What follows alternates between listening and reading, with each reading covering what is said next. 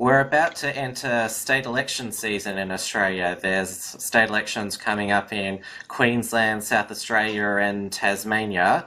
Yeah, we'll focus both on Queensland and South Australia because in those states, voters are leaving the major parties. In South Australia, they're turning to Nick Xenophon's party, which is called SA Best there, and in Queensland, of course, it's One Nation. Both of these parties are likely to hold the balance of power post-election in these respective states, which is it's certainly going to, if that is the case, it's certainly going to lead to some interesting times for those states, and also whether obviously One Nation and Xenophon, they're on the rise at the moment, but we've already seen they're having trouble with, as they're termed, rogue candidates. I mean, are these populist parties fit for state government, and being in a coalition potentially with the major parties? Well, I think that democracy, in a sense, has become a bit boring in Australia, purely because the Labor Party is owned. Is owned, by essentially activist groups such as Get Up, big unions such as the CFMEU, which have a huge war chest. I think 2.5 billion. They've just huge amounts of money behind them, and it's definitely seeing alternatives now.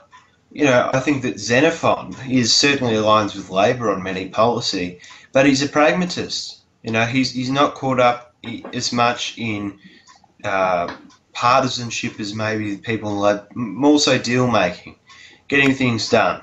And I might not agree with his politics or his outlook, but I certainly do think that having the Xenophons, the Hansons, the Roberts in politics gives a breath of fresh air to it. And it also potentially might get people who aren't, don't feel that they're a part of the democratic system to become a part of the democratic system, because it is interesting. It's not just the same old money behind the same old people with the same old ideas.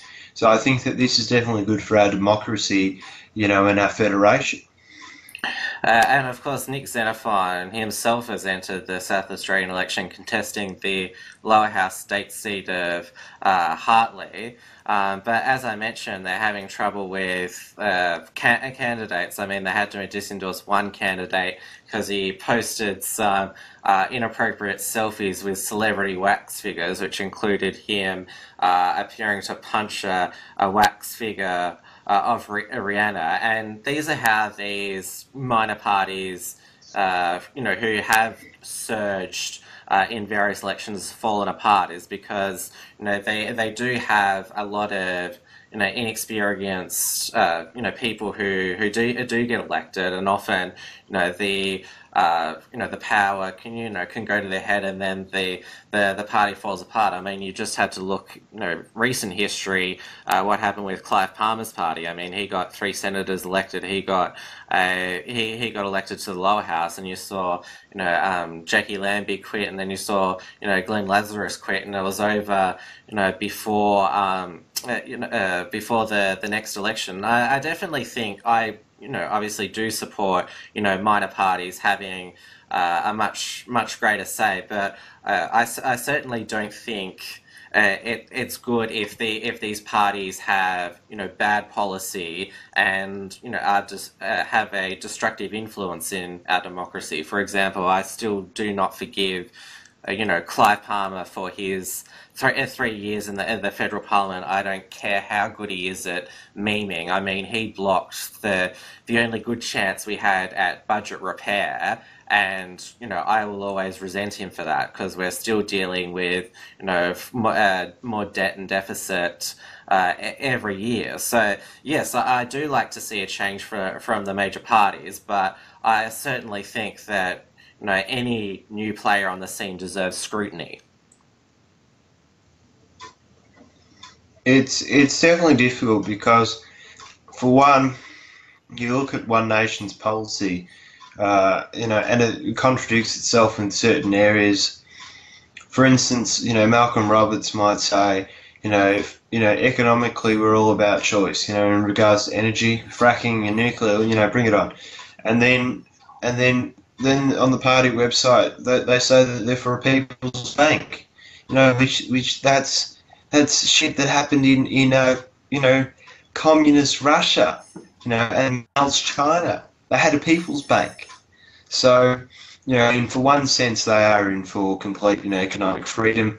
But in one sense, they're for a people's bank. They're for tariffs. So often with these minor parties, they can have, conflicting policy, and that can be a bit problematic because they don't have a coherent message, a coherent vision, and a coherent worldview that they can follow. And if you don't have a worldview and a vision to follow, then it certainly does become a bit difficult to govern. One Nation, its policies, you're right, don't appear to be updated from 20 years ago when they first formed, but definitely from what I see from Pauline Hanson and Malcolm Roberts, I personally hope that he survives this High Court case. But they definitely seem a lot more, economically literate than their policies do. I mean, for example, Pauline Hanson, she supported the, reductions in, Sunday penalty rates because, she said, I used to be a fish and chip shop owner. I know how much they hurt business. So I think, obviously she's not running for the Queensland Parliament, but still has a lot of influence. Certainly, One Nation is the minor party force that I'm less concerned about. Yeah, well, I'd be worried. Certainly, any seat that the Greens get their hands on is a real problem. Xenophon, yeah, I think that Xenophon's good for the left. I think he's a good, honest, true lefty.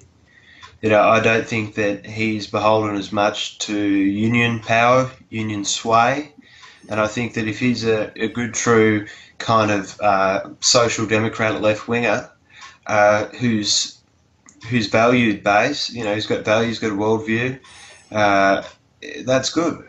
I think it's good having some diversity, and I think to say that anyone who doesn't think like you is inherently, dumb or silly is bad as well. I think that this fusion of liberalism and conservatism, does as well in this nation. But certainly another thing would be to worry about is, Xenophon claims, he is a saviour, a messiah for South Australia, but certainly, I don't know how he will fix the energy crisis, where he's a man who supports renewable energy, and we can see where renewable energy has got South Australia. It's just an economic disaster. So that's another interesting thing as well, Tim. Yeah, it's been pointed out by many political commentators that Xenophon cleverly markets himself as a centrist, but the party that he votes with, most of the time is the Greens. Yeah, it shows how talented he is a politician. But I certainly agree that Xenophon is not the answer to South Australia's problems, and let's not forget all the. Yeah, the reason why he's also popular in South Australia is because of all the industry assistance he wants to give to keep manufacturing there. I mean, he's a big protectionist, saying I can bring all the jobs back as well. Tim, you pay taxes, yes? Yes. Do you appreciate having to pay for frigates and for submarines built in South Australia that cost 2-3 times more than they could be built for in Japan? Do you appreciate that coming out of your pocket? I'd like to see my tax dollars efficiently spent if I am to be taxed. Well, I think that is clear and simple to anyone with one iota of intelligence, that Xenophon, with this protectionism and this, savvy marketing of centralism, says he's a pragmatist, a dealmaker, and in many senses he is. But in many senses, he is also buying votes in South Australia, so he can have a cushy, I think he's been in the Senate for 9 years, that's $200,000 a year. That's quite a bit of money, right? And I think that, he is more interested in buying votes, buying the support of South Australians, rather than scrutinising legislation in the Senate to make sure, that tax dollars are spent as good as they can. I think that Xenophon, was solely interested in buying favours and buying votes, and self-aggrandisement.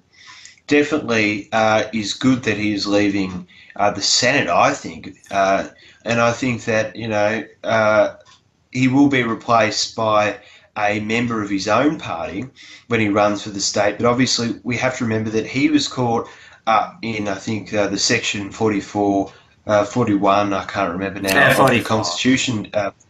44, yeah. He's caught up in that. So instead of fronting the High Court, I think he's saying that, hey, I don't have to spend all this money on an SC or a QC or what have you to contest, the constitutional validity of my job. Instead, I shall, go and cop $50,000 kind of cut to my salary, and I'll work in the state parliament, and do the exact same thing, buy the votes of the South Australian people at the cost of the South Australian economy.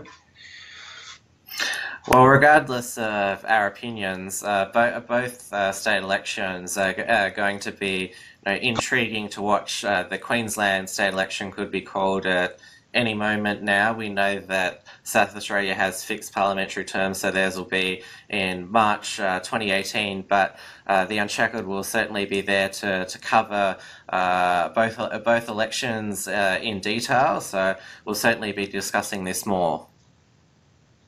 And just probably one more thing, Tim, is the fact that One Nation and Nick Xenophon's team will probably both be, could potentially both be sharing a balance of power within the state of Queensland and the state of South Australia.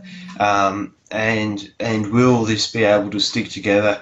Will this just be more political turmoil? I certainly do hope that One Nation in coalition potentially, or just work in conjunction with the Liberal National Party, can undo some of this mess that's been created by Labor in Queensland. But certainly a lot to look forward to. I certainly hope, I'm actually ignorant to polling at the moment, but I hope that the Liberals can get in charge, with the majority, not with a balance of power with Xenophon. And I hopefully they've got some guts, to actually take down this state, renewable energy target, and to say, let's build some coal power stations. Maybe if it's government that has to do it first, so be it. And let's frack, let's do gas. And I think that if the Liberals get in charge in South Australia, I can expect a massive boom in the South Australian economy, which will be good for all of us who pay tax. That would certainly be a pleasant outcome, and we can certainly dare to dream on that front. This has been an Unshackled Fast. Please like, comment and subscribe. While you're here, grab our free ebook at theunshackledbattlefield.net and visit theunshackled.net for all the latest news and commentary.